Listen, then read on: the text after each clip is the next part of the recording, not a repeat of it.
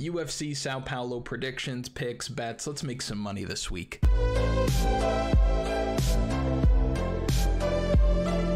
Another international fight card, not in the US. This time we're down in Brazil, which means that Tony Kelly, Colby Covington, they're not going to make a lot of money betting this week, but you and I will because we got the recipe. Let's talk. At the top of the card, our main event are the big boys. We have heavyweights Jailton Almeida and Derrick Lewis fighting this week. This was supposed to be Curtis Blaydes, which I was excited for because I do want to see Jailton Almeida tested against somebody who can grapple, but in steps Derrick Lewis. And if you're watching this channel, if you watch content like this is a very obvious spot. You can hammer Jailton Almeida in this fight, because the reality is, in some of the biggest moments, the Black Beast, whom, let me put this out there, I love dearly. If you ever in your life find yourself in a position where you can bet on Derrick Lewis, where he's not fighting somebody ranked in, say, the top 7, if the fight's not the main event, if he's fighting somebody who wants to strike, if they're not in Houston, Texas, that's a situation where you sell everything in your house, you start a lemonade stand, you take money out of grandma's purse, you put all of your chips on Derrick Lewis. What you don't want is a younger, faster wrestler who he has to fight, and he has to fly all the way down to Brazil to do it, because Jailton Almeida is going to take Derrick Lewis down. He's going to do it easy. He's going to do it early. He shoots a fast double leg takedown, and he can get low on those legs, and I don't think that Derrick Lewis is going to be able to scoop an uppercut in there like he did to Curtis Blaydes. I still think that Curtis Blaydes is the best wrestler in the division, but I also respect that Jailton Almeida has faster entries, and I think that's what's going to give Derrick Lewis a lot of trouble, because once he gets him down to the mat, it's over. And it's almost a shame that this is the main event, because it's scheduled for 5 rounds. There are other fights on this card that should be 5 rounds, one of which looks like it's canceled, which is pain.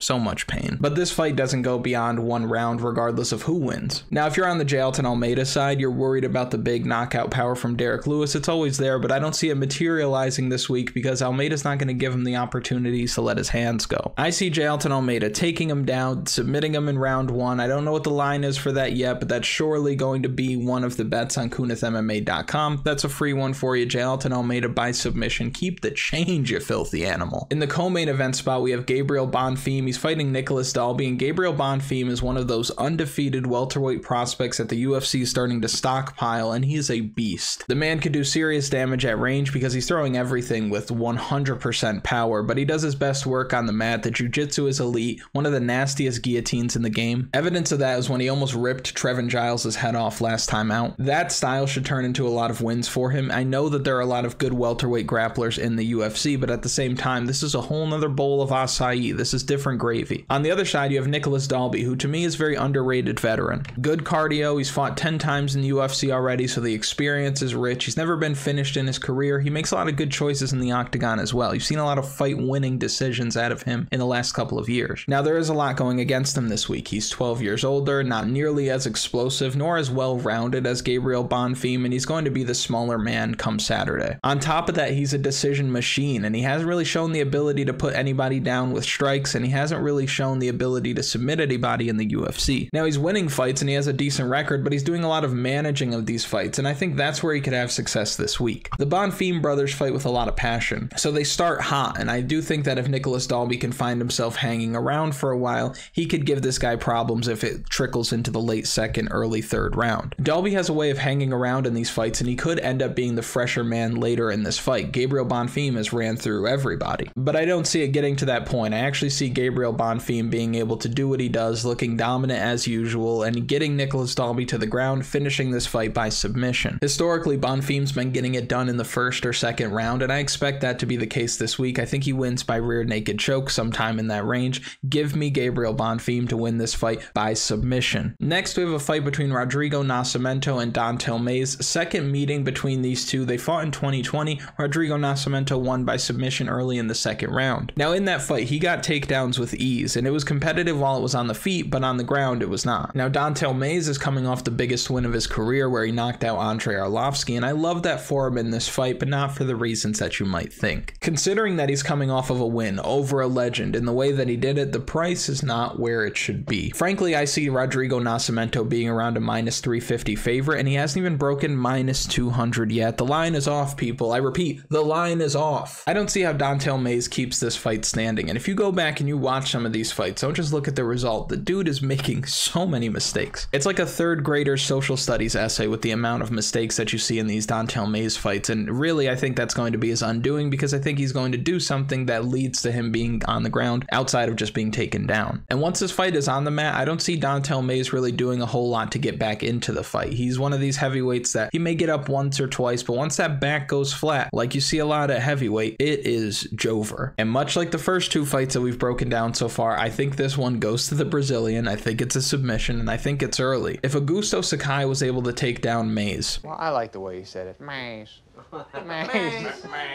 I could see Nascimento doing it again. So the pick for me in this fight is Rodrigo Nascimento by submission. Now stop real quick. If you haven't already, like the video, subscribe to the channel, comment something for the algorithm. You know how the algorithm works. Now in this next fight, we have Caio Borralho fighting Abus Magomedov, and let me tell you something. Every now and again, a fighter comes around who makes a splash in the UFC, and sometimes I just don't believe it. Sometimes I'll play the wait and see game, see what this person can do, and that's what I felt about Caio Borralho. And after his first few fights, I thought, well, this guy's just one-dimensional.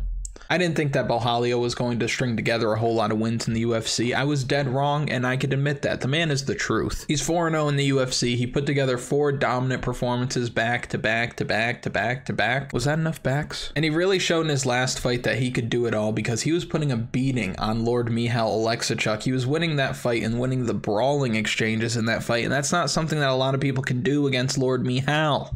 But he was doing it, and he was doing it well, and he finished him in the second round, and I can't deny the man anymore. He's great. Now, on the other side, you have Abus Magomedov, who looked like he got hit by a bus last time out against Sean Strickland. Granted, he found himself in a main event 5 rounds against Sean Strickland, who's currently the champion of the world. And he found himself in that position in only his second fight in the UFC. Now, you can say what you want about that matchup. It wasn't a good matchup. But regardless of how bad the matchup was, and he was having success early, the man gassed out in 4 minutes. That's just unacceptable. Headlining a UFC event and having 4 minutes of gas is like booking out a theater for an hour-long comedy special and you came prepared with 3 jokes. I cannot trust somebody like that moving forward, especially in a matchup against a hot prospect like Caio Borralho, who's going to make you work. And he's going to do that with either his forward pressure on the feet or that relentless grappling and top control that he showcased on the mat. Either way, I don't see Abus Magomedov being able to hang around for 15 minutes. I see a 5th straight dominant performance, a 5th straight win for Caio Borralho this week, and I expect him to win inside the distance. And real quick, if you want access to KunithMMA.com and all of the features like the lineup optimizer, the projections, the DFS strategy guide, the official bets for the week, access to the community, you can get all of that on KunithMMA.com. That'll be linked in the description and in a pinned comment. Now in this next fight, we have Rodolfo Vieira and Armen Petrosyan, striker versus grappler matchup, water and oil, classic. Now one side you have Armen Petrosyan, very technical, he keeps things very tight, great footwork, hard kicks to each level. He's put together a nice run in the UFC, a 3-1 record with this striking style, and prior to coming into the UFC, he was a knockout machine, knocking guys out, but now he's winning fights with volume and just the optics of the way that the fights are looking versus his power. And on the other side, we have one of the best grapplers in the UFC in Rodolfo Vieira, who has 4 wins in the promotion, all by way of submission. His striking is below average at best when you look at the middleweight division, and that's going to keep him from beating the elite ranked talent, but he's still able to beat those guys who he can get to the ground, and I see him doing that here. We talked about Caio Borralho potentially being one-dimensional, but that's not the case. Armen Petrosyan is truly one-dimensional, and I don't care that he took down Chris Leroy Duncan last time out. The man's a fraud. Outside of that fight, Armen Petrosyan has been taken down several times in each one of his UFC fights, and he's rocking a 36%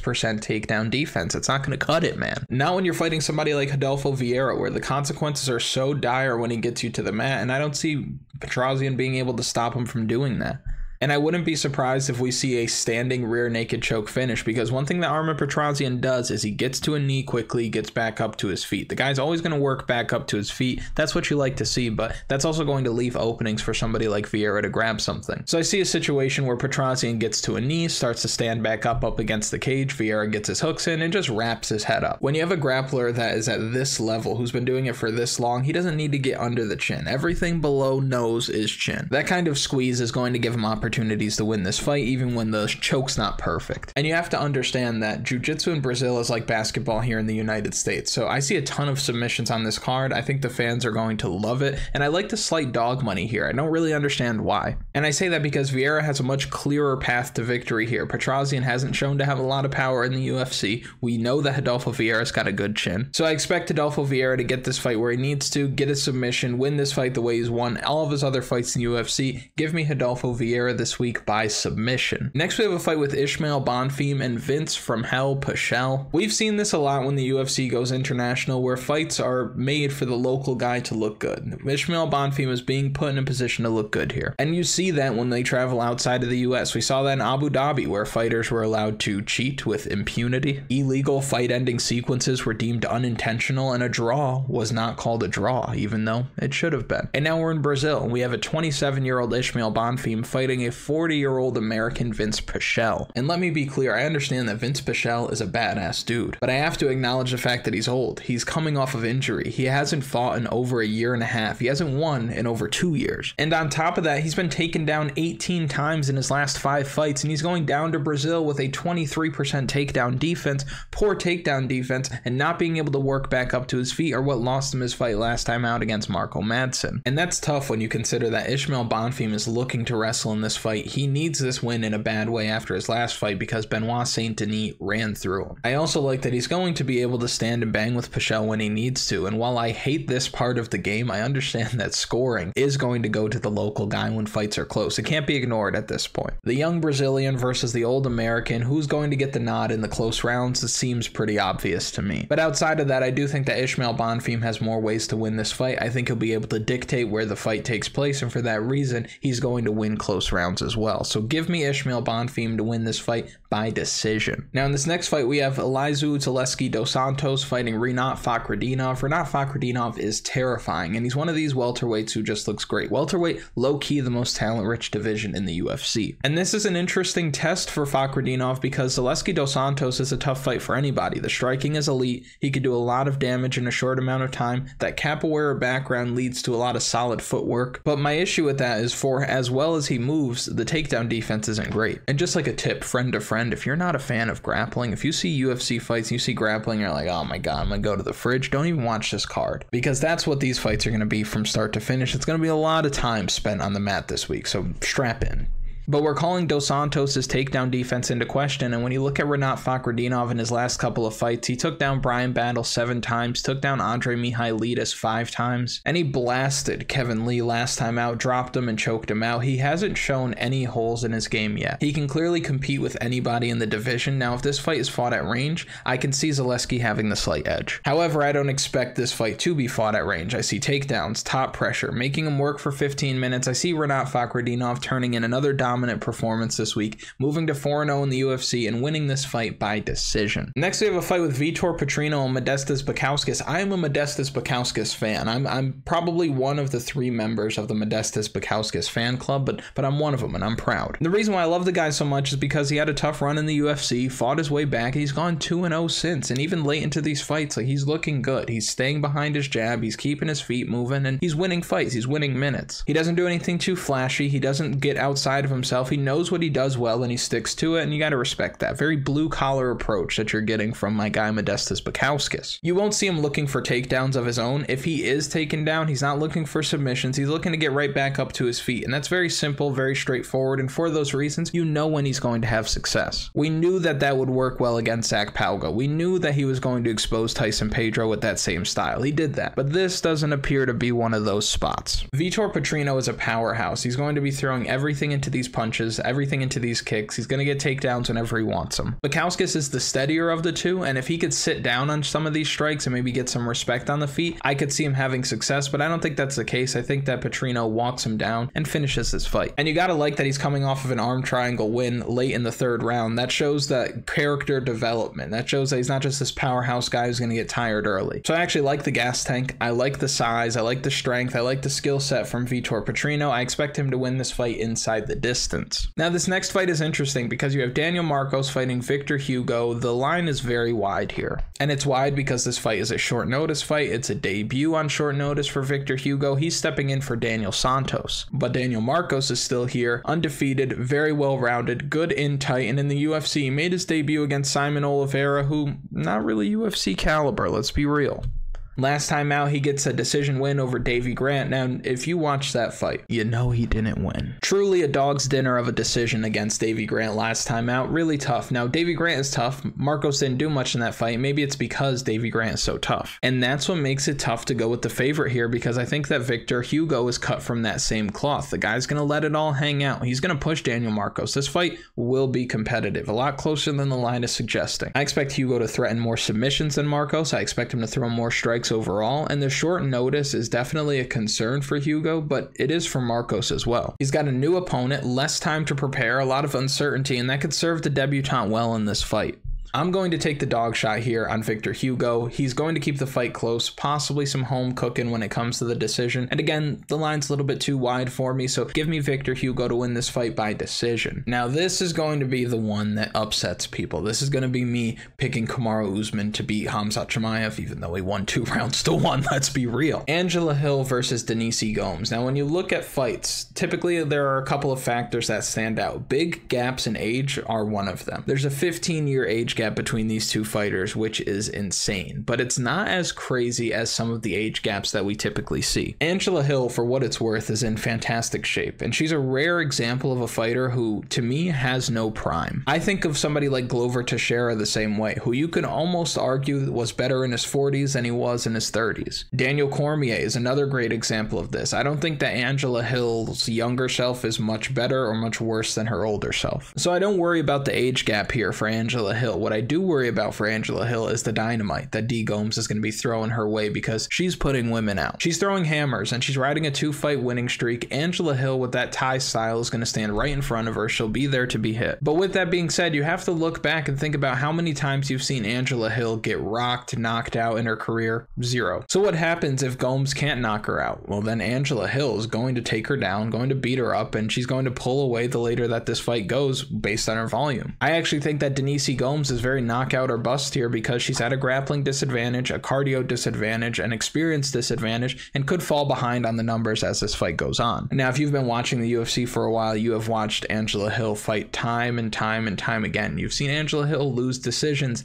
time and time and time again in fights that she looked like she was winning. I don't know if it's because she doesn't land with a whole lot of power. I don't know what it is, but the judges do not typically give Angela Hill the rub in these close fights. Take this with a grain of salt, because I do think that if Angela Hill goes out there, fights 15 minutes, and it's close at all, she's not going to win, even if she does, if that makes sense. So I do think that this probably isn't going to be the most popular pick in the world, but I think that Angela Hill has more tools to win, is the better overall fighter, more well-rounded. I think that's knockout or bust for D. Gomes, and I'm not going to rely on that. I think that old lady Angela gives her a not a fraud check, but a little veteran check, if you will. I still like Denise Gomes, but I think that Angela Hill wins this fight by decision. Now for this next fight, we have Eduarda Mora. She's fighting Montserrat Conejo Ruiz. Mora's making her UFC debut, undefeated. She hasn't fought the best competition, but she's winning these fights. Now, truth be told, I have not seen her fight outside of her fight on Contender Series, so I'm going into this one as blind as you are for the most part. So when we pick this fight, it's not really based off of what we know about Mora. It's more based off what we know about Conejo, and she has not gotten it done in the UFC. She's gotten destroyed in her last 2 UFC fights. She's giving up a lot of size in this matchup. She is a massive underdog. The only time we've seen her have success in the octagon was against Cheyenne Bays back in the day, when she threw a head and arm throw and just held her in a scarf hold for the whole fight. And some would argue that she almost lost that fight just because she wasn't really doing anything when they were on the mat. So I don't think that Conejo has shown you enough to let you think that she's going to win UFC fights consistently. Her 2 most recent losses are very bad. She's coming in not too far removed from her last loss.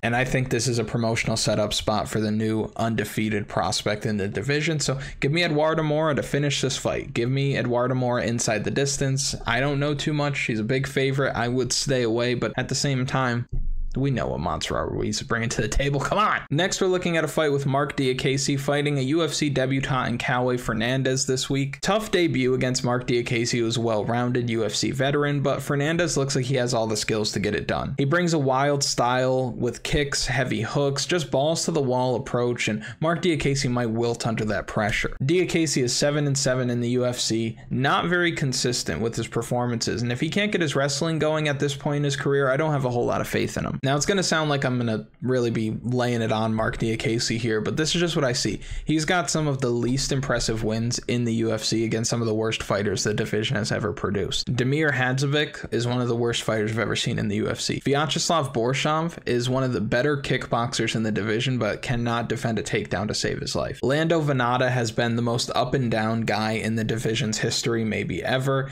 You've got Joe Duffy. Joe Duffy's honestly a solid win. And then he's got the losses to guys like Hack Parast and Hooker and Close, who are all solid, but then we start looking at some of these earlier wins. It's just the level of competition is not crazy. He's losing fights against the step up in competition, and he's beating guys who probably don't belong in the division. When he takes a step up, he falls short, and you've got Fernandez, who's fighting out of a good gym. He's fighting in front of his people. He brings the heat early. Mark Diakese is going to give this guy the time and space that he needs to let his strikes go. He did that against Michael Johnson. He lost the fight because of it. Giving somebody like Fernandez the green light to let his hands go, let his kicks go, and just do what he does. Letting him be him is a recipe for disaster. So I'm going with the newcomer. I'm going with Fernandez, who's going to go 100 miles per hour from start to finish. Give me Cowboy Fernandez inside the distance. And if you've made it to this point in the video, thank you so much for watching. I really do appreciate it. Make sure you like the video, subscribe to the channel, comment something for the algorithm, and I'll see you later in the week for final picks.